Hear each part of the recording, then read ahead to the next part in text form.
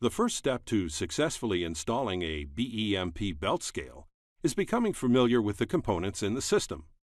A belt scale assembly performs the actual work of measuring weight. It consists of two load cells, a left hand and a right hand. A terminal box connects the sensors in the scales to an indicator, a controller, or a digital readout. The work of calibrating the system requires two test weights that are included with each belt scale. For variable speed conveyor belts, an optional speed sensor can be used in place of a belt speed parameter. All the components are mounted on one of the idlers within an existing belt conveyor. When all of the components are properly installed and operational, four key variables are under control. The speed of the belt is not impeded.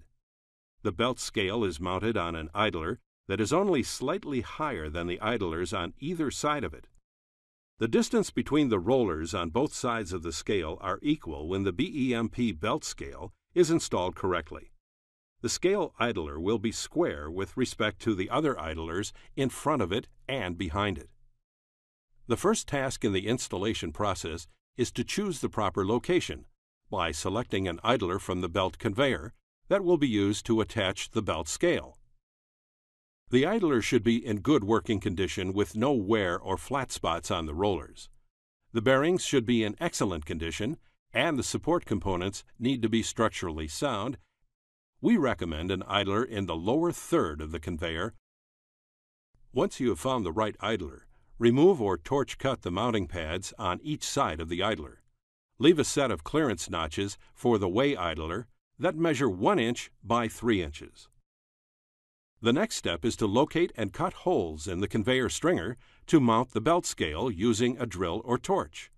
4 mounting holes will be needed, 2 in each stringer.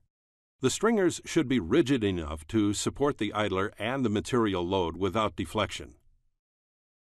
Before drilling, lay out the hole locations. The holes should be 9/16 of an inch in diameter and 5 inches apart from center.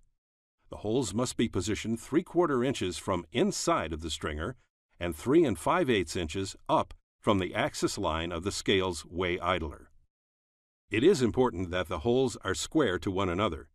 Test for squareness by measuring the diagonals between holes. If there is less than 1/8 of an inch difference between the diagonal lengths, the holes are sufficiently square. Now that the holes are in the proper place, use them to mount the belt scale units to the stringer. Finish this step by mounting the idler to the belt scale units. At this point, the components may be attached, but accuracy demands that they be properly aligned as well. Proper alignment is essential to obtain accurate weight information. The alignment process begins by tying a string as taut as possible on the center rollers of the troughing idlers through the scale area. To complete this process, you'll need 2 sections of 1/4 inch diameter rod. Place the rods beneath both of the adjacent idlers, which will lower the string by 1/4 inch. Using the string as a guide, proceed to adjust all idlers in the scale area to within 1/16 of an inch. Idlers can be adjusted by placing flat washers or bar stock beneath them, holding the shims in place with the idler mounting clips.